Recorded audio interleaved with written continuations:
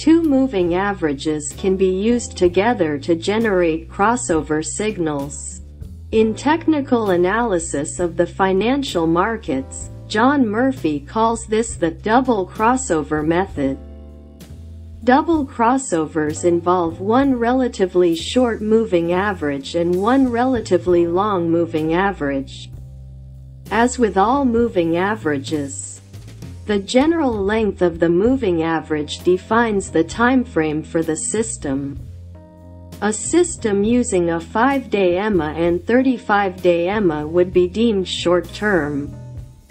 A system using a 50-day SMA and 200-day SMA would be deemed medium-term, perhaps even long-term. A bullish crossover occurs when the shorter moving average crosses above the longer moving average. This is also known as a golden cross. A bearish crossover occurs when the shorter moving average crosses below the longer moving average.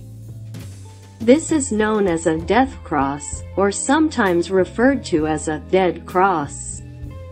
Moving average crossovers produce relatively late signals. After all, the system employs two lagging indicators. The longer the moving average periods, the greater the lag in the signals. These signals work great when a good trend takes hold. However, a moving average crossover system will produce lots of whipsaws in the absence of a strong trend. There is also a triple crossover method that involves three moving averages. Again, a signal is generated when the shortest moving average crosses the two longer moving averages. A simple triple crossover system might involve 5-day, 10-day, and 20-day moving averages.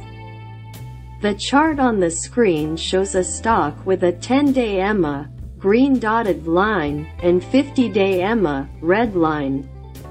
The black line is the daily close. Using a moving average crossover would have resulted in 3 whipsaws before catching a good trade. The 10-day EMA broke below the 50-day EMA in late October. But this did not last long as the 10-day moved back above in mid-November. This cross lasted longer, but the next bearish crossover in January occurred near late November price levels, resulting in another whipsaw. This bearish cross did not last long as the 10-day EMA moved back above the 50-day a few days later.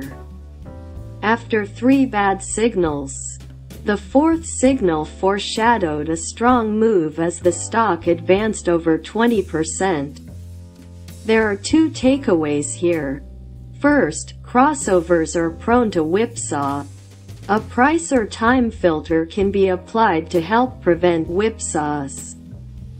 Traders might require the crossover to last 3 days before acting, or require the 10-day EMA to move below the 50-day EMA by a certain amount before acting. Second, MACD can be used to identify and quantify these crossovers. The MACD will show a line representing the difference between the 2 exponential moving averages. MACD turns positive during a golden cross and negative during a death cross. The chart on the screen shows a stock with the 50-day EMA, 200-day EMA and MACD.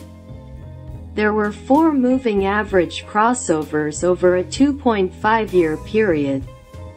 The first 3 resulted in whipsaws or bad trades.